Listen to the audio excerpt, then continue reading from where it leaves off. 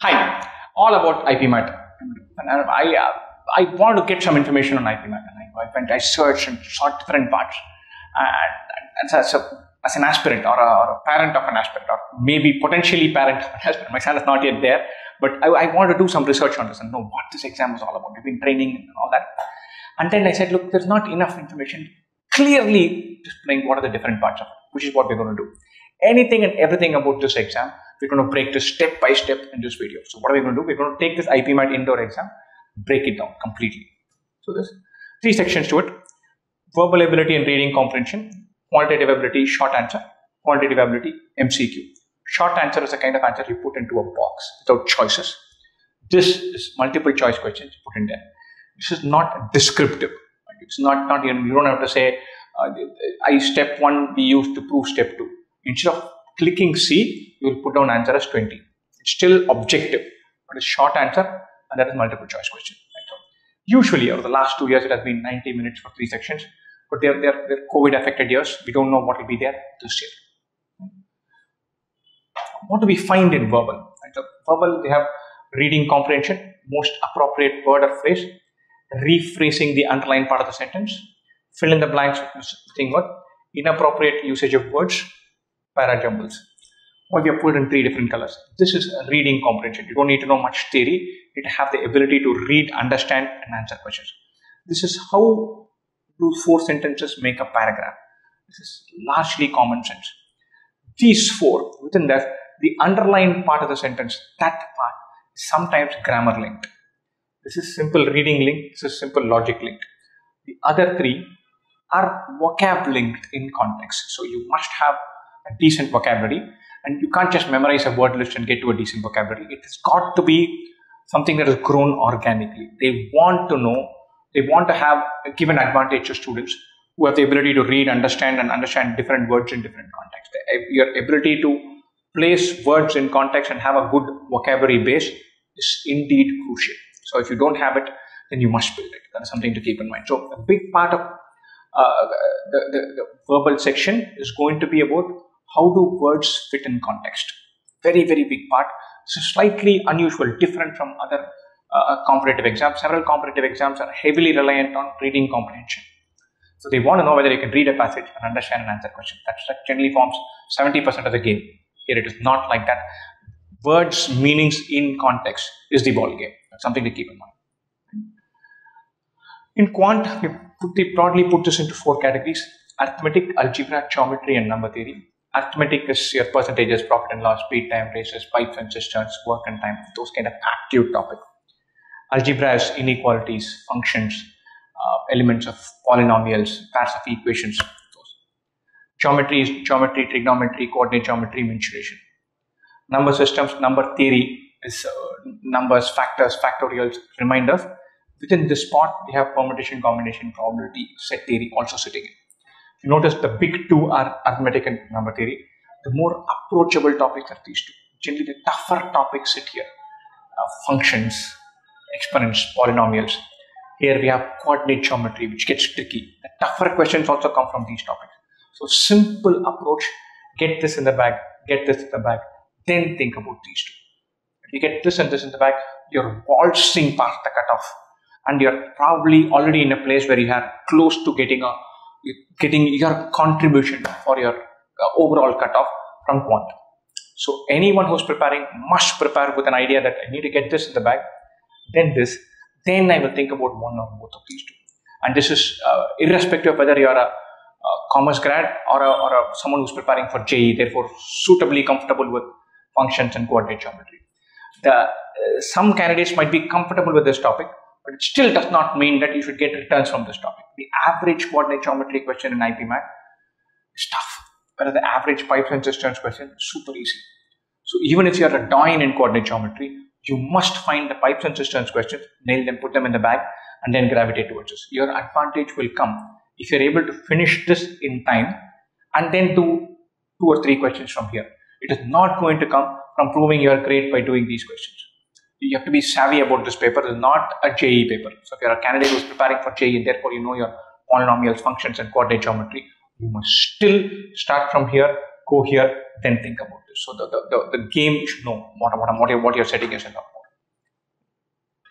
Now, the score distribution, how many questions come from each topic? We put in the numbers for 2020 and 2021. 2020, the 10 questions in short answer, 4 marks each. 20 questions in MCQ, 4 marks each. And 30 questions in verbal, 4 marks each. Verbal and MCQ are multiple choice questions, which +4 for correct answer and -1 for wrong answer. The short answer part is +4 for correct answer, no negative for wrong answer. This changed a little bit, not dramatically. This didn't change dramatically. I'll tell you what changed. I'll come back to that. This has remained more or less the same. So 40, 80, 120, the exam pattern remained the same. So it's a very crucial element here. We look at this and we go, okay, so quant and verbal are broadly equal. And within that, MCQ is more important than short answer within quant. That is not the case. This is the way the exam is distributed. This is not the way your scores are distributed. Your marks and what goes into getting a call are two wholly different things. And so there is a very interesting thing called a sectional weightage which they give. And so what do? They take your scores in short answer, they take your scores in MCQ, they take your score in BRC, and then create what they call as ATS, which is we have an entire video on how the ATS is calculated, what is going into the ATS computation, what sits inside it, what is the math, and what is the basis for that math. But I want to give a parallel for this. Suppose someone has scored 24 in this, and suppose someone has scored 85 in this. This 24 places you in the top 20% of people who have taken this section.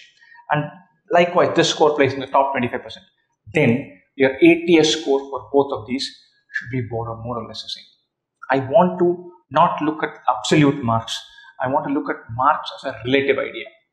Where do you stand and how much more than the minimum have you got vis-a-vis someone who scored aced the entire paper? Are you closer to the maximum or the minimum? Among the people who have taken this exam and cleared the basic cutoff, where do you stand? And how much value can I give for the incremental marks you have got? That's what they calculate. And so they figure out a way where this 40, 80 and 120 are irrelevant.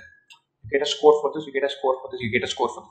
That score is on the basis of how much you've done better than the guy who scored the minimum, vis-a-vis the context being provided by the guy who scored the maximum. The math sitting underneath ATS will do exclusively. It is there. Check out the description. You'll be able to see that video. The detailed ATS calculation is there in another video. Try that. But what they're saying conceptually, forget the math of it, is I don't want to know how much you have scored as much as I want to know what is this vis-a-vis your talent pool. If I'm looking at 1,000 candidates, how much more have you scored than the worst candidates, especially seen in context of what the best guy has scored. That's what is happening here.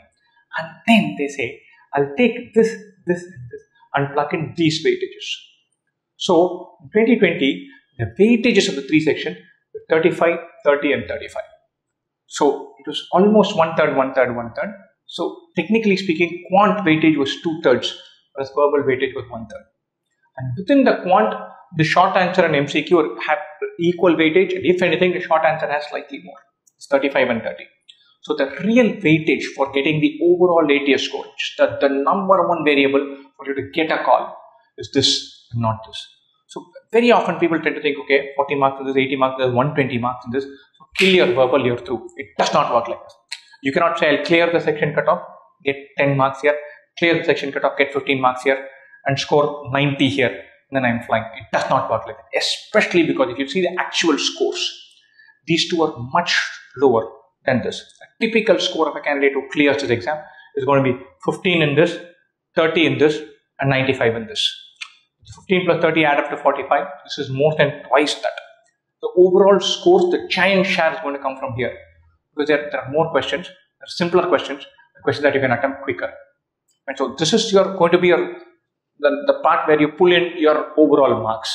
But someone who gets 15, 30 and 95, it doesn't mean you can clear these two cutoffs and then fly through by nailing this section. It does not work like that, because they do some form of normalizing your score in the context of what everybody else has scored, the maximum and minimum, and then plugging in a weightage for it. And so being moderately good in all three will pull your score nicely compared to just clearing cutoff of those two and killing this. There's no such thing as just killing one section and clearing the cutoff in another. So keep that in mind. The weightages for the sections are these and not this. But just as we were saying, okay, one third, we see where they are headed with that. They change the format.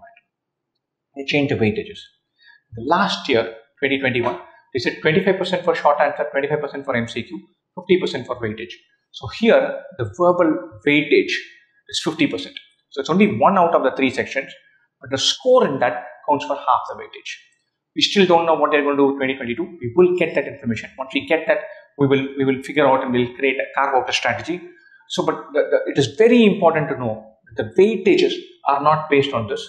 The scores are not going to be based on your overall scores.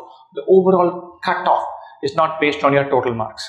A student, to put very simply, out of this 240 marks, it is very much possible that one student has got 120, not got a call. Another student has got 105 totally and has got a call. Very much possible. How your 120 sits and how your 105 sits is very important. 120 broken into these three parts. If the line share comes from here, chances are the weightage will collapse. So the higher marks overall is not necessarily the key driver. It's not a guarantee for that. You need to have a reasonable section split, especially seen in the context of the maximum minimum in that. We have a wonderful video outlining how the ATS thing is calculated. Do check that out. The most important takeaway here is your weightages are these and not this. How your paper is broken up is not a determiner. How the weightage is provided, that is the determiner. The ATS score, that is going to be the most crucial part for getting a call or getting a seat on the interview table. That is super important. So do check out that video on ATS as well.